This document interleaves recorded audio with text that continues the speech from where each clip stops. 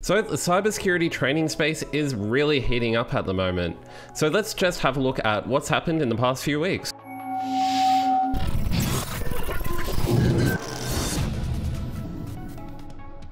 Hi and welcome to the channel. If you're new here, please consider subscribing and ringing the bell so you don't miss any future video.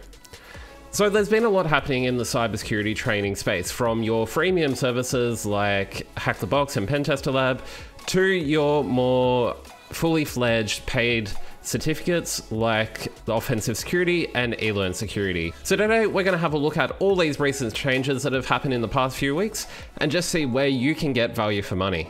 So to start with, we're going to talk about the EJPT, the Junior Pentester course, formerly offered by eLearnSecurity. This has now been merged into the broader INE ecosystem, as you probably have seen in that video. And as a result, there's been a lot of controversy in the community about these recent changes. People aren't seem to gravitating towards the subscription model so much.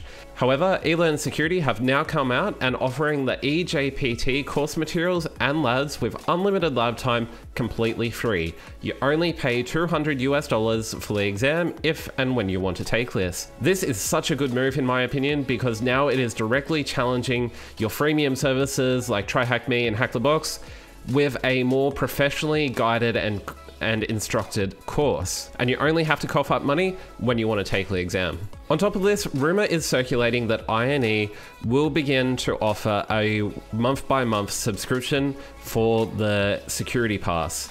Now, this is unconfirmed. However, I've been told through other sources, if you contact the INE sales team directly and request for monthly payment, then they may grant this to you. Take this with a pinch of salt, as I have not tested this though. Next up, we have Offensive Security's OSEP certificate along with the Pen 300 course. A couple of months ago, Offensive announced that they would be retiring the OSCE, which was the more advanced version of the OSCP, which is typically what students did if they had the energy to keep going after they had their OSCP. This course was criticized just due to how outdated it was and that it wasn't really relevant for today. So in response, Offensive have planned to replace this certificate with 3 other certificates.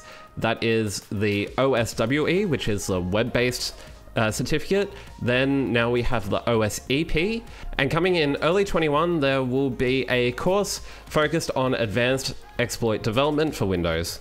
So the OSEP looks like it's mainly focused on defensive mitigations, as well as throwing in some things like client-side attacks, Active Directory, Microsoft SQL Server, and a few other things. It will be interesting to see what this course really looks like, so feel free to download that syllabus and have a read for yourself. Next up is TryHackMe with their network labs. Now this very closely emulates what Hack the Box have been doing with their pro labs, and it would be a really great sort of taste tester for taking on the OSCP. For those who don't know, in the OSCP labs, or the PWK, you actually aren't attacking server after server. This is a whole network that you attack, and you can often move from one machine to another. And it seems like they've copied this approach and used it in this TryHackMe network lab. Now this does look very entry level, and it seems like it's more of a guided exercise rather than do it on your own. However, I think it would be really great once you have a bit of experience through the learning pass on TryHackMe to take a bit more of a challenge and work in this integrated environment where you'll have to implement techniques such as client-side attacks and pivoting and other things like that. Now on the other side of the spectrum, it looks like Hack the Box have taken a bit of inspiration from TryHackMe and integrated these whole new learning paths, similar to what you see on TryHackMe. Now these are curated lists of machines and challenges to learn particular topics. Now you have your beginner track, which is great for learning all the basics that you need to know, all the way through to Active Directory, password cracking, CTFs, etc. So this is a nice way to curate all the exercises that Hack the Box already offer into a more easy digestible list for you to work through. Saving the coolest thing to last, Hack the Box have released the Battlegrounds. This is a 4v4 player versus player attack defense simulated scenario. I think this is really cool, where you have 4 players against 4 players and you basically need to attack your opponent's servers while defending your own. Obviously, there are some rules here about, you know, shutting off the server and some techniques that are or are not allowed, but I really think it's a cool scenario to work on both your offensive and defensive skills.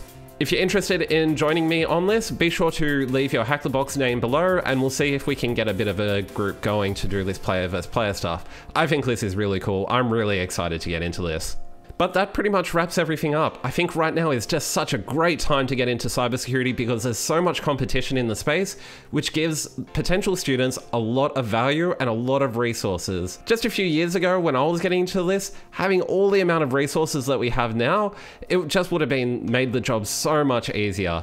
But I'm happy that we've got what we've got, and it should be great to encourage the next generation of pen testers and cybersecurity professionals to come into the field. Anyway, that's it from me for today. As always, thanks for watching, and don't forget, I'm now on Twitter, so if you want to see news, updates, and dank memes, be sure to follow JSON_SEC on Twitter.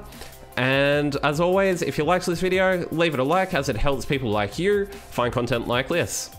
As always, thanks for watching, and I'll catch you in the next one.